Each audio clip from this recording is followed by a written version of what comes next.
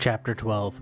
Whoever loves instruction and correction loves knowledge, but he who hates reproof is like a brute beast, stupid and indiscriminating. A good man obtains favor from the Lord, but a man of wicked devices he condemns.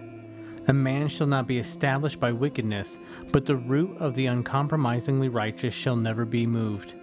A virtuous and worthy wife, earnest and strong in character, is a crowning joy to her husband, but she who makes him ashamed is as rottenness in his bones.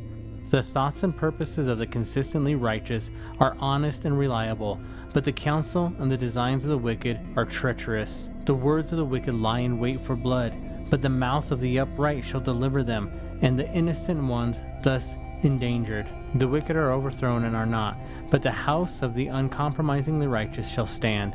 A man shall be commended according to his wisdom, godly wisdom, which is comprehensive insight into the ways and purposes of God. But he who is of a perverse heart shall be despised. Better is he who is lightly esteemed but works for his own support, than he who assumes honor for himself and lacks bread. A consistently righteous man regards the life of his beast, but even the tender mercies of the wicked are cruel. He who tills his land shall be satisfied with bread, but he who follows worthless pursuits is lacking in sense and is without understanding. The wicked desire the booty of evil men, but the root of the uncompromisingly righteous yields richer fruitage.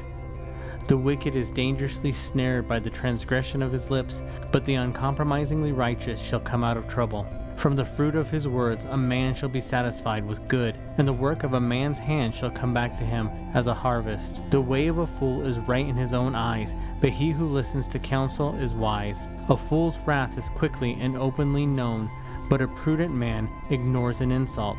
He who breathes out truth shows forth righteousness, uprightness, and right standing with God, but a false witness utters deceit. There are those who speak rashly, like the piercing of a sword, but the tongue of the wise brings healing. Truthful lips shall be established forever, but a lying tongue is credited but for a moment. Deceit is in the hearts of those who devise evil, but for the counselors of peace there is joy.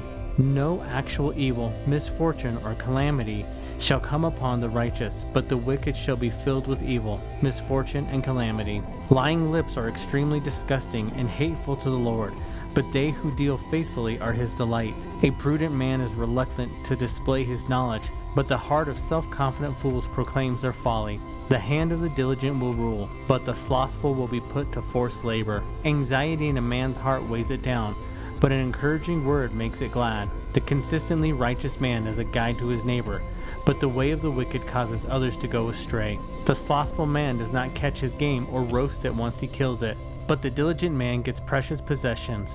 Life is in the way of righteousness, moral and spiritual rectitude in every area and relation, and in its pathways there is no death but immortality, perpetual, eternal life.